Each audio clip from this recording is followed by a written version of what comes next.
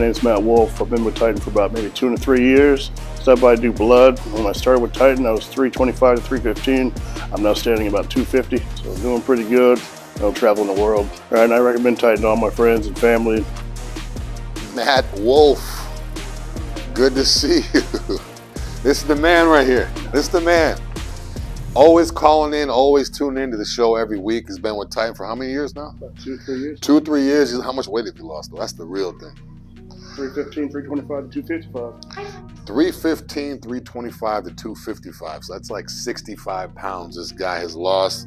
He's looking great. He's feeling great. He just got his blood work done. We do blood work in-house now. He travels a lot and he still makes it happen. He's been in Anchorage. He's been all over the world, right? Incheon, Belgium. Yeah, he travels all over the world. So you guys say if you travel too much, you don't have time. He's made the time. He travels all over the world. He's lost like 70 pounds. And he's been with us for 2 or 3 years. And he makes time to tune in every week. Titan Lifestyle with me and John on Fridays at 2 p.m. Check out Matt Wolf. I'm Big Dru. Happy to have him here. I'm going to get him fitted up in some more clothes just now. We're right here at 912 Channelside Drive. And again, we do blood work in-house now. So come see us. Let's go.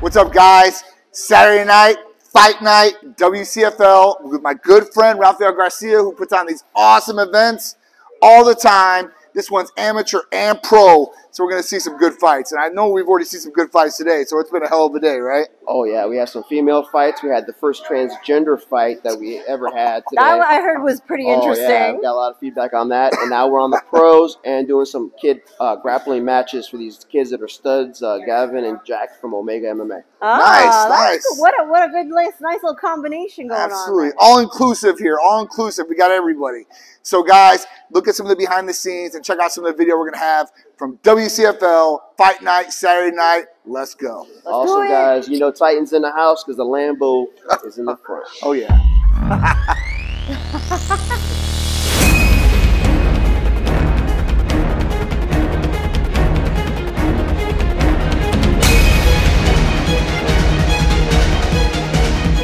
Always got to represent. We got the Titanettes in the house.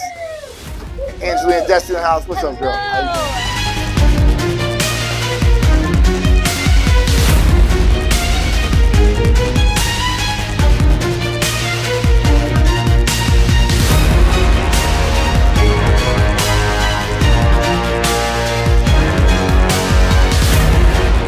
Titan Medical in the house. Caleb's in the house. What's up, man?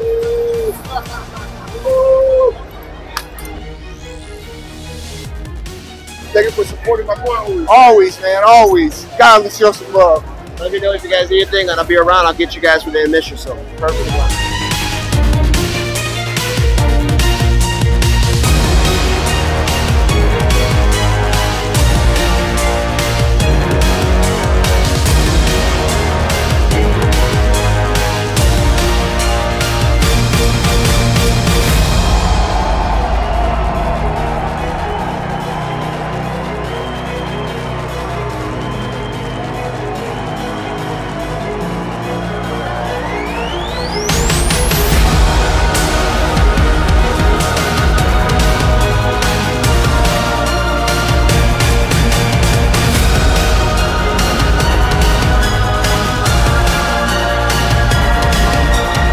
All right, let's go. Let's do this.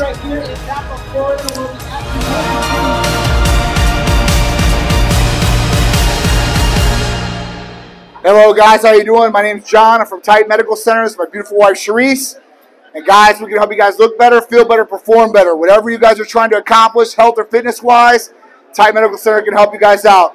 from hormone replacement therapy, medical weight loss, vitamin amino acid injectable therapies, rejuvenation detox, libido enhancers, IVs, peptides, and blood work. We can help you out wherever you're at in the country, nationwide. Alright guys, we're located in channel side. If you guys need anything, especially the fighters out there, that's something called Hercules Potion. And it's going to help with the recovery. We got some good stuff. Blood work. Make sure you come in. We'll get your fighter panel done. It's $50. Can't beat that. That's right. And I do want to give a special shout out to my dude right here. I love him so much. And you guys, that's right. Thank you. All right, guys, throw out some Titan shirts to the crowd.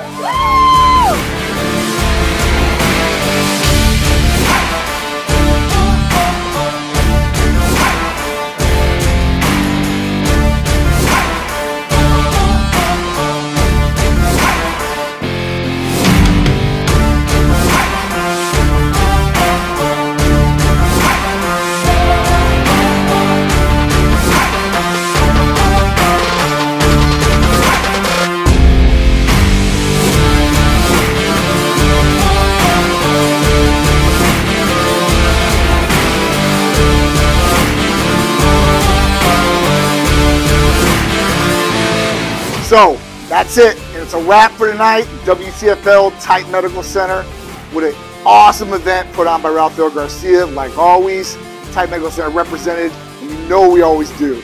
So if you guys want to come out and check out an awesome event next time, WCFL, MMA, you know how we do it all day long. And you know what? Titan Medical Center is going to be here giving out free giveaways in the Titan nets, and we'll be here too as well. So we'll see you at the next WCFL event, the Titan Medical Center. Later, guys.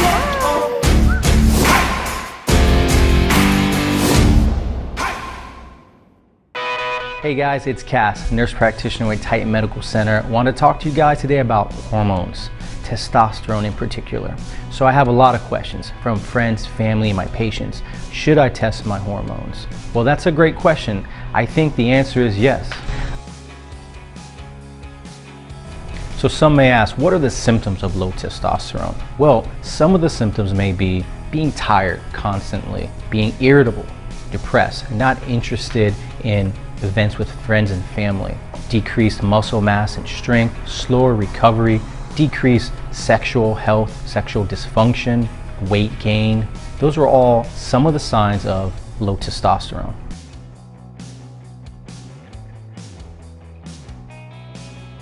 We, as human beings, naturally, our testosterone can decrease with age, illnesses, with medication and lifestyle choices such as, being overweight, obesity, lack of exercise.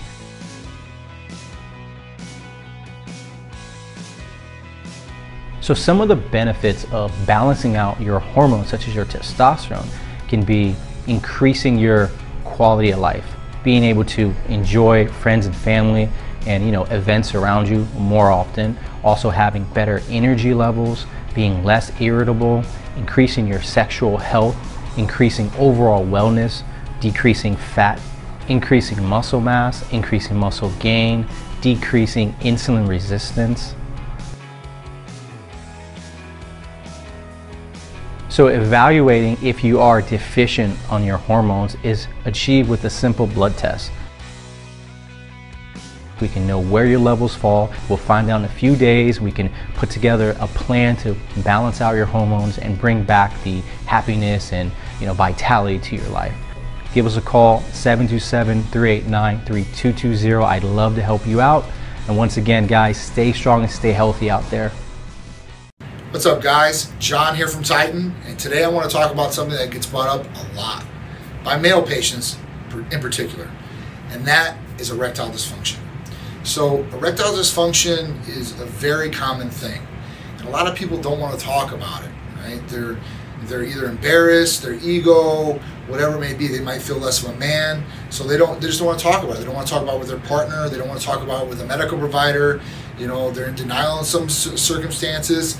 They just don't want to hear it or feel about it or even care. So let's talk about erectile dysfunction. So erectile dysfunction, it affects over 30 million guys in the United States. Maybe more, because that's just the people that are talking about it, okay? The second thing is it's not a part of aging. So It doesn't matter how old you are. Now, the research does show that if you're over 40, you're in a higher risk of having erectile dysfunction. But that's not because of aging. That's usually because of health issues. And that's one of the main things that causes erectile dysfunction, right? So poor circulation, blood flow, that's affecting your erections. That's one of the biggest ones. Now, being obese, this is another high-risk category for erectile dysfunction. You know, being obese, over 25 on your BMI in particular, you're at a very, very high risk for erectile dysfunction. Now, there's other things that affect erections, okay? So let's talk about some of those different ones, like alcohol, drugs, okay? Stress, anxiety, high cholesterol, diabetes, heart disease, smoking, all these different things. And there's a lot more, okay? There's just some of the different ones I want to name because those are the most common things that people deal with every day or are doing, okay? And when you're doing these different things or have these different issues going on, this is not only going to affect your health, but as guys, it's going to affect our erections. And this can affect us in a lot of different ways in our life. And by having erectile dysfunction, it could cause issues with your self-confidence. It can cause issues with your partner per se because you're not performing. They want to know why, what's going on, what's the problem, is it me? That's what the wife and girlfriend usually say. You know, at that point, you might feel even more embarrassed. You're like, man, what do I do about this? Like, I just don't know what to do. I don't know why this is happening to me. So when you look at the different things that you're doing in your lifestyle, or do you have some of these different health conditions? And if you do have some of these different health conditions, like I named, you know, talk to your medical provider. You know, talk to somebody that can actually help you with libido enhancement because it's a part of your life, right? The quality of life is to have good sexual function for yourself, for your partner. You want to make sure that you're good to go, okay? So when we talk about different medications, I'm not talking about drugs, or illicit drugs. I'm talking about medications like for depression. These different medications can cause erectile dysfunction, and it's not your fault. You may have serious depression, and you may need these medications so you feel all right, okay?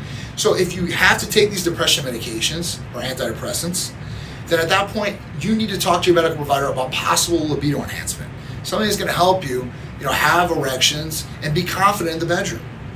Now, sometimes it really doesn't come down to erectile dysfunction physically, but some people have erectile dysfunction mentally, okay? And it might be an insecurity or something that happened to them previously in their life, some sort of stressful event that could cause problems in the bedroom. That's not your fault either. Now, if you guys are just tired of your partner or you're angry at your partner and that's one thing, that's a whole different story. But there was something that happened in the past that could be mentally blocking you to having good sexual function, you may need a libido enhancer. So don't be ashamed. That's the big point out there. There's people out there that can help you guys. At Titan Medical Center, we can help you guys. We have all different powerful combinations, for all different types of people. No matter what your status is or what your health status is, we can help you guys so we can improve your quality of life. Because you want your partner feeling good, you want to feel good, and you want that self-confidence there, right? So we can help you guys and we can provide that. So if you guys are looking for libido enhancement, if you guys think you have erectile dysfunction and you want to talk to somebody, then you guys should call or text us at Titan. The number is 727-389-3220. What's up, guys? John here. I'm Sharice. And we are back with another Cupid's Corner. Awesome, good information that you guys can utilize. Honestly, whatever doesn't break you will make you stronger. That is the truth. What's up, guys? I'm John. I'm Sharice. And we're back with another Cupid's Corner. That's right. Every week, me and Sharice are giving you guys those awesome tips, tricks, and things that will hopefully ignite those, diminished flames, or hopefully take your relationship to a whole new level of enlightenment and better, right? You want to be better, so we're trying to get you guys there. So each week we're going to go in depth in some of these tips or tricks or some of the things that will help you guys. And maybe you're not in a relationship right now, but it will help you in your future relationship. And hopefully you guys will be successful in the future. So this week we want to cover communication. Now, technically, we cover this in every single episode. This is true. We bring up the word communication at least once. I could probably go back in every episode and bring it up. Absolutely. But communication is key, right? It's like one of the most important things in a relationship outside of probably, what? We'll just call it sex and love relationship, business relationship, and life, your kids, whoever you're talking to, your work, whatever it is, communication is key and vital. And the way that you communicate is another big way that, you know, if they're going to be able to hear what you're saying or listen to what you're saying, that's a whole different thing, right? Because, you know, you might be in the situation where you're starting to tell somebody something and it's just falling on deaf ears. You tell them over and over and over, and they just don't get the hint or don't get the point, or just keep doing what you told them you really don't like them to do, right? Or what you want to do, possibly. Yeah, or it could be the other way around. It could be like even something like, or maybe you're trying to get something out of them and they're not talking to you. Yeah. So it's, you know, it's why aren't you talking to me? Or you might say everything's just fine, and we all know it's not fine when you're, you know, acting weird. And a lot of people have a different way of communicating to people, right? Where some people would want to just talk to them briefly. Some people, they sugarcoat things and kind of go around the subjects to maybe bring it out of the other person. Some people yell at people, and they think that that's going to get their point across even more too as well. You know, there's another couple of different ways you can do it, where you can text somebody or you can write them a personal letter. I think, honestly, I do the letter thing still, right? So, you know, whether it's good or bad, right? Because even good things, if you want to communicate good things, you can tell somebody that you love them. I love you every day. I love you, love you, love you, love you, love you. You know, you're my world, blah, blah, blah, blah, blah. Right. But when you write it in a piece of paper, I feel like even just like reading it, right? Yep. And just kind of even reading it to yourself or reading out loud to yourself, it just kind of hits you in a different spot, right? So the same thing goes for if you're having issues with your significant other, right? And you're trying to get your point across and they're just not understanding. Or maybe they're only listening to a quarter of what you're saying. Mm-hmm. If you give them a letter, majority of the time, guys, people don't do this thing where they like read like 5 words and then skip 5 words and then read 5 words and skip 5 words. They're gonna read it all. Okay? Mm-hmm. Usually most people do anyway. So they're gonna read it, and hopefully maybe without you, maybe you've, let's just call it what it is, maybe you've just been yapping so much that it really is just falling on deaf ears. So at this point, maybe they actually will process what you're trying to say because they're reading it and they're like, okay, well, maybe it comes across differently even. Some people, because this took me a long time. This took me probably, I want to say almost 10 years, right? So 14, 15, yeah, about 10 years. It took me about 10 years to come to a point with John, right, where I didn't talk a certain way when I was like upset about something or if something bothered me, right? When he first met me, I'm telling you, I was so quick to fly off the handle. It didn't matter what it was. It was just like 0 to a million, not even 0 to 100, 0 to a million. You had no chance to speak at all, and it would just be like, rah, and it would be like, he'd be like, hold up. First of all, you need to calm down, okay? Yeah. So let's have you calm down, and then after you calm down, then we can talk. And I'm just, that's all you'd hear, right? I'm actually talking, but this is all he hears. All he hears is, he didn't hear, you know what, I was really upset about this, and this, and I was mad, and he's not hearing any of that. All he's hearing is just screaming. So I have come to a point in the relationship where I know how to speak to my husband, for the majority of the time anyway, unless I'm just way off the handle, which is like once a year, you know, it's not that bad. But, you know, I really think that letters like hit home. I do, because you can kind of, maybe even something you weren't able to speak to, like say to their face, because sometimes, not to say that people don't have the, you know, the guts to do it, but sometimes you may not have the guts to say something to somebody's face.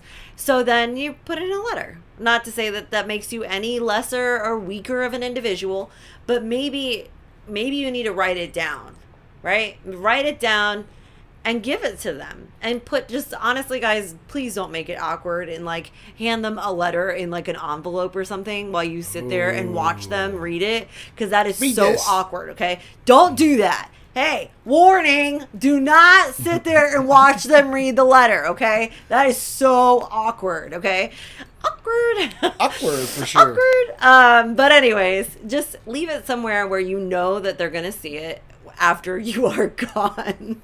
Literally, make sure you are like going to work, or you are leaving the house to go shopping, or you're going to the grocery store, or you're going somewhere where they can read it alone, right? So guys, I mean, think about what they got to brush their teeth, they got to put on deodorant, John's got to put on his jewelry. Shave. I mean, there's a lot of places you can put this thing that he's going to find it, or she's going to find it at some point in time in that little window of you being gone. Yeah, for sure. I agree. 100%. And like Cherie said, I mean, it could be good things and bad things, and or bad things, I should say. Because, I mean, you just don't want it to be every time there's a problem. I mean, obviously you want to talk about it, right? And get it cleared up, whatever the issue is. So you guys can both move on and everybody's over the issue. But the good things, too, as well. So not every time they see a letter, it's going to be, oh, my God, what do I do now? Not the letter! Right? Oh, no. Oh, no. I can always tell if I'm going to be in trouble by the way Cherise tells me something. Like, you know, I need to talk to you now. Like, oh, my God. Like, this is, what's going on now? Like, yeah, it's not, hey, can I talk to you real quick? It's, I need to speak with you. Yeah, now. Now. So that's another one. But, you know, Teresa's definitely let me, like, you know, letters in the bathroom, you know, I love you, or, you know, it's, you know, little love notes and stuff like that, which are awesome, right? Because people like that too, and that builds spirit, builds morale. You know, it's more of a bonding thing too, brings you closer to that person, I think. But, you know, I think the communication is key. And when there is an issue, and let's say you've said it over and over and over, you've told somebody 3 or 4 times you didn't want to do this, or you did want to do something, whatever it is, right? Because there's a whole bunch of different issues, a million things that you guys could be bringing up. And it affects you in different ways, right? But at that point, like, you should definitely be able to talk to them. And if you're getting in front of somebody, and like Cherie said, you just can't break it down, or you just can't bring yourself to tell them, then you definitely need to write them a note, write them a text message, something out there where you can communicate it to them, and they can read it in their own style and at their own pace, and maybe absorb it that way. And like Cherie said, like, you know, stick to the points, right? Don't go off and start going into all these different circles in other areas. There's a 5-page letter they're reading. You're mad about one thing, and then it goes into like 5 other things that are just totally off point. You know, people's attention spans are small, right? It's limited. And that's everybody out there. I don't care who you are. And the younger you are, they say the less time you have, the shorter time you have is your attention span. So, you know, with your kids and stuff like that, you got to communicate a little bit faster, right? More to the point. Get to the point. What is the point of your conversation? I say that all the time. John used to do this to me all the time. I'm like, all right, let's get to the point, right? Come on. He's like, and then I would get mad at him because I'm like, you're not listening to me. And he's like, I've been listening to you for literally 20 minutes, okay? He's like, and all I'm asking is for you to just get to the point. Like, what are you mad about? What's the issue? What are we trying to accomplish here? This is not now. This is definitely back then. Yeah, for sure. Now I really am, like, to the point, like, hey, let's talk real quick. And, you know, it's because I'm either tired or busy. Yeah. So this has been great for our relationship being busy, but I don't do it. Don't drag it out. I think, don't try to drag it out, right? Because, like I said, attention spans. And, you know, at that point, once you guys kind of find what works for you guys communication-wise, you guys will be able to utilize that in the future. And then whatever issues come up, or good things, or whatever it is, you guys can communicate this way. And it's good on both sides, right? Because like the yelling is not going to do it. All right, people get upset. I understand why you get to the point where you yell, you're frustrated, and you think that this is the only way, or they won't talk, and they're talking over you, and you have to go up a level higher in your voice, and they do the exact same, and then just gets to a screaming match, and then where have you guys gotten? Now you guys are in this big old fight that could be over this little thing that could have been, you know, talked about and accomplished and communicated about very easily and simply, and you guys move on with your day without this dragged out dramatics, okay? Because listen, some people like dramatics and drama and all that. I don't, so I'm just like, listen, whatever it is, like, I just don't want any drama. What can I do to fix this situation, or what did I do wrong, so I can learn from a mistake? But some people, they don't get it, or they just don't want to hear it. That's another side of it. Your partner's got to want to hear it too. Yeah, true. Because if they don't, they're just like, oh, whatever, screw you, I'm out the door, and then they leave. Like, you haven't communicated your point. Like, they won't do it. You try to send them a text message, oh, whatever, they send you back. Like, then you feel really frustrated because you've tried to verbally communicate to them. You've written them a text message, or maybe even a letter, and, you know, letters they didn't respond to, whatever it may be. So, I mean, it's got to be on their side too as well. Like when you do communicate to somebody, they got to want to be able to accept what you're telling them. Yeah. And not just push it off too as well. And if they're not, then listen, you guys need to work on whatever it is, why they're not doing that. And if that doesn't come around, then, you know, maybe it ain't going to work out. Then it might not be a good fit anymore. But you at know? least try. But you definitely got to try. And the only way that you get these points across and that you try your best is when you communicate. Because if you hold it in and you don't tell them, they're not going to be able to read your mind. You like bottle up little baby genie. Frustration. And then all of a sudden, after the littlest thing they do, Rah! yeah, it's a nuclear explosion, dude. And then you're going at them at like 12 different ways of why you're upset and why you're. And then you're like, what? You got your partner over here like, You're what? like, I thought you were just mad about the laundry. Yeah, like all of a sudden, where's it's like, all this coming from? And you did this and you did that, and you know, a week ago, and I didn't like that. And you're like, whoa, whoa, whoa, whoa, whoa. Okay, let's take this back to the laundry. Like, why didn't you tell me? Well, I did try to tell you. That's the thing. So, yeah, you know, make sure you make it a point to tell your partner, hey, listen, this is important to me. I need you to listen to me. And at that point, they should want to sit down and be like, all right, what's going on? And then get to the point. Like I said, don't just do dramatics. Don't bring up all this other stuff. Get to the point at what you want to do. And then find out what you guys can do to get over the problem, issue, or whatever the communication is, and move on so you guys can have success in your relationship. Yes. I think that's key. So communication's key. Communicate. Try different ways of communication if you need to. Verbal communication might not always work. You can make a video and leave it to them or send it to them on their phone. You can text them. You can write them a personal message. Be easy message. with those text messages, guys. Yeah. Because, I mean, listen, sometimes I will say, because I'm going to say this because I truly believe this, right? Because I grew up in days where there was no cell phones, right? So then you had to write a letter. But I do feel like when you have to like physically handwrite out something, I feel like you might think about it twice if you decide to just, you know, even if you talk to text and you're texting the whole thing, it might come out the same exact way or even worse. Oh, for sure. And then somebody's reading it totally incorrect. How many text messages have you sent to somebody and you're like, I didn't mean it like that? Right. And that's a problem sometimes with writing things down or texting people. Yeah. They read it and they read it how they want to read it. Yeah. So be careful. They think like, oh, this person's attacking me even more in this, and they get very defensive about it. So just be easy about it. Just Make read it back to yourself before you send it. Or Absolutely. read it back to yourself before you give them the letter, so it makes sense. And watch for your, you know, spelling. Want to communicate. Errors. Don't be defensive if you possibly can't. You don't want to be like that. Come in there with an open mind. Talk to them. Hopefully they'll do the same, reciprocate, and you guys can have a successful communication and relationship. So, guys, this is just another tip and trick from me and Charisse to you guys. Trust me, we've definitely vetted this one out for a long, long time. You know, it's poor John. Still working its way to perfection. Poor John. I feel bad for John, and you know, I know that he loves me. Like he really, truly loves me. This is true. Thank God. True. God bless. So, guys. Join us every week for Cupid's Corner, 11 a.m. on ABC. If you guys didn't watch it live, make sure you DVR it or check out YouTube for all the episodes there and all of our other cool content.